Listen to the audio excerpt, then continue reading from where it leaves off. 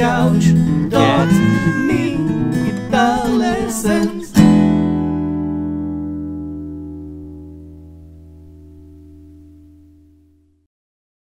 Hey there, Licknriffers! Welcome back to yet another awesome guitar lesson here on Licknriff, in which I'm going to teach you one of my favorites, the one-finger chord change exercise. Okay, the one-finger chord change. This exercise is both technical, creative, and it trains your ear. That's why it's one of my favorites, because it gets your fingers used to new shapes. It enables you to be creative with the chords you create, and it trains your ear to hear the chords that you find and to hear the relations between them. Now, it's also a pretty nice theoretically musical exercise, because it revolves around the idea of voice leading. Voice leading, in case you don't know, and then we're going to start the exercise, is the way that chords lead into one another. Because if you move a bar shape around, okay, all notes go in the same direction. That's not the best voice leading. Voice leading would be something like this, okay, where some of the notes go up, some of the notes go down, and some of the notes remain in place. And some of the best voice leading is done when you just change one of the notes and create a new chord. So that's what I'm going to show you. This is what the exercise is all about. So we're going to start with regular, normal, majors, minors, and then we're going to get completely creative and move notes around in a freestyle manner to create new sounds and new chords. So the best example that I can give you to start this exercise and get you started on voice leading is this. Okay? You probably know this sound. So this is basically an A chord, 5, 6, 7 on strings 2, 3, and 4. And if you move the 7 on the D string on the 4th, if you move it down to 6, you get C sharp minor, okay? And if you move it down to 5, you get A7. Move it down to 4, okay? And you get F sharp 7, okay? Because it's F sharp. So, okay? F sharp 7 or F sharp minor 7, okay? You don't have the high note. So, who knows? Okay, so the 5 and 6 on strings 2 and 3 remained in place. But we had 7, 6, 5, 4 on the D string. That's voice leading. And that's what I want you to figure out. So let's start with this. And try to move something else around. You can move the 6 to 7. And then you get a sus chord. A sus. You can move it upwards. Get an interesting chord. You can then move the 5 down to 4 and see what you get. You get the same note, okay, which is nice. Okay, if you play it twice, one after the other. But let's try a different direction. Go back to A. Try to move the 5 to 6. Okay, and then instead of moving the 6 to 7, okay, which you can do, try something different. So 5 to 6, and then the 6 on the 3rd string down to 5, and then the 7 on the D string up to 8, and we get this beautiful chord. You see? Randomly, just one finger at a time. Now it trains you to change the shapes. It trains you to change shapes as you move along and find new fingering.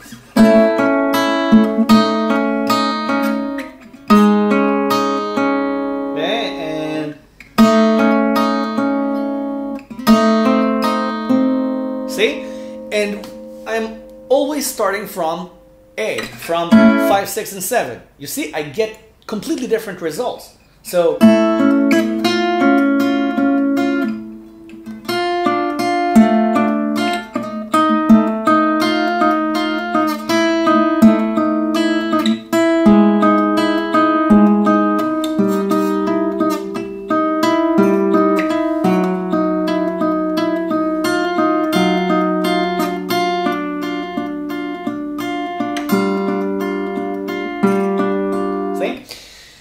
different results. Now, go to strings 1, 2, and 3 and try it.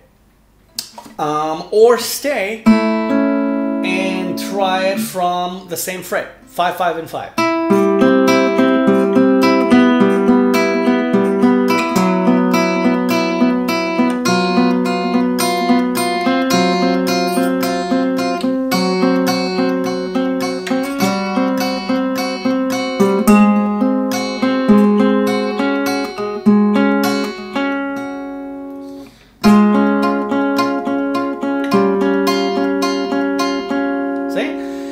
You can also go up.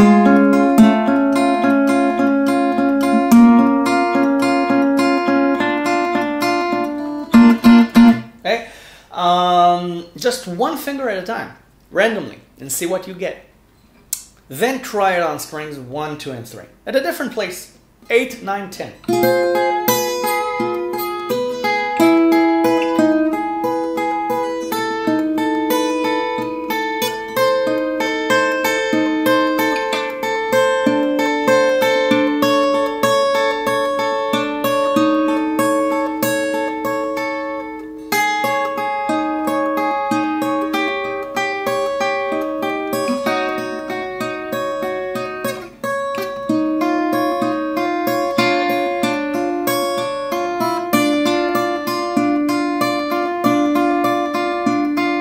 You see? Now, if a chord doesn't sound good, just move on, and it will resolve into something that sounds nice as you go along. After you've done this for a while, try it with 4 strings. Try it with 4 strings. This opens up a world of possibilities. Try it with an A chord, okay? 5, 5, 6, 7, okay? Or a B chord, okay? Same shape. It's an F shape up on 7, so 7, 7, 8, 9. Okay? So you can start.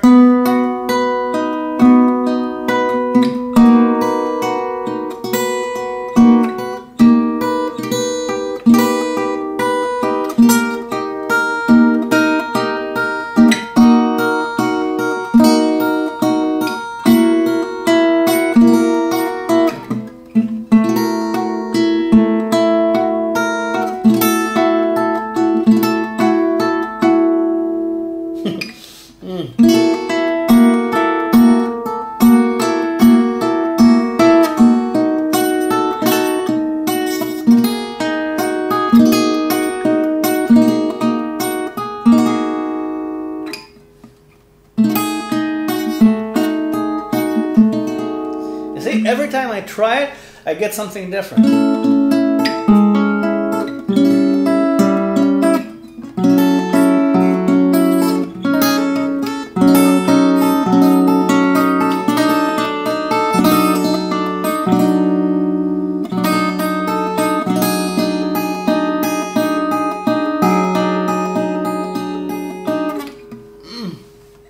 There's no way I'm gonna do that. No, it's too wide. But you can continue. You see, it's a nice exercise. You can just start from the same fret.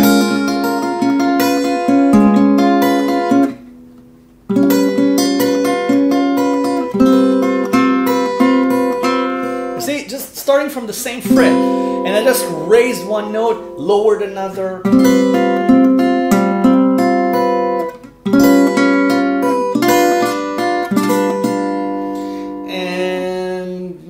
Then